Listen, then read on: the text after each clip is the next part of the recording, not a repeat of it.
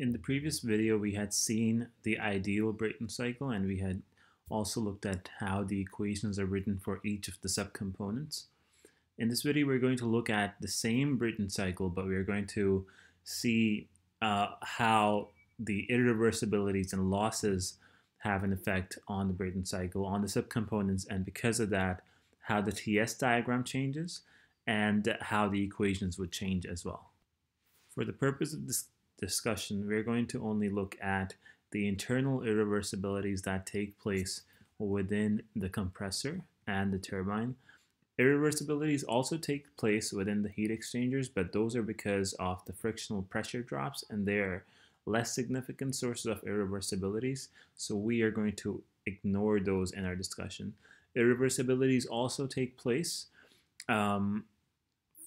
with these subcomponents interacting with the external power plant components, for example, and those would represent losses as well, but we are not going to look at those losses as well, so they are going to be ignored as well.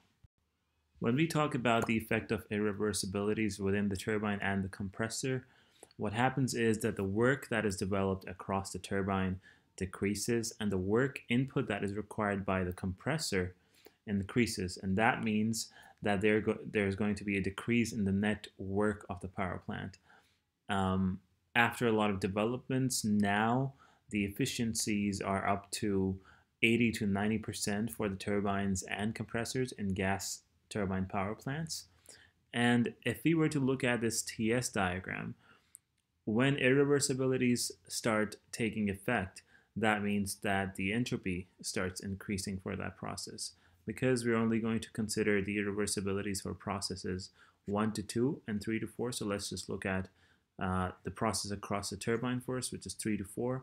For the irreversibilities to be included in our analysis, the point 4 is going to move outwards because the entropy has to be increased. Right now, this is an isentropic process, and when there's going to be irreversibilities taking place, this process is going to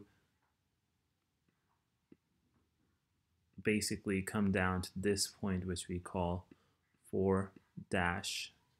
So this is going to be our actual process, 3 to 4 dash. And across the compressor, instead of a vertical line 1 to 2, this line is going to move inwards, and it's going to be, let's say, somewhere here, and this is going to be 2 dash, 1 to 2 dash.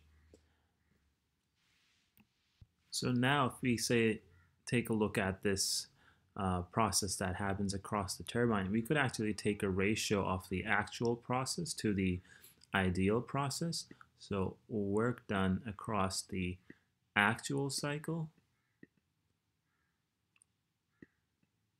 which would be this.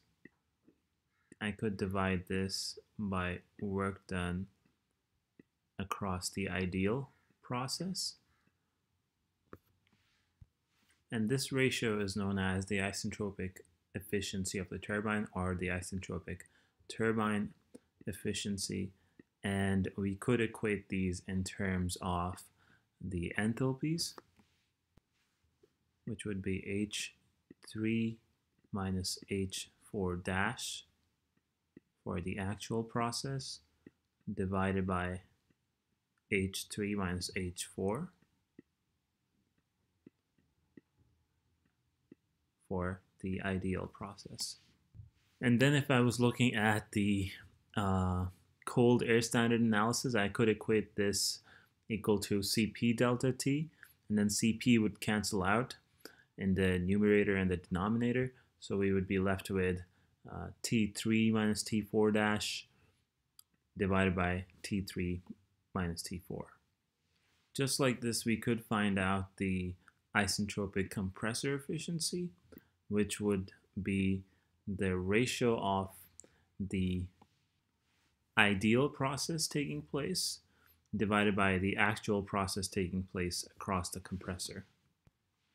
And again, for the cold air standard analysis, this would be equated to Cp delta T. Cp would cancel out in the numerator and the denominator, and B would be left with T2 minus T1 divided by T2 dash minus T1.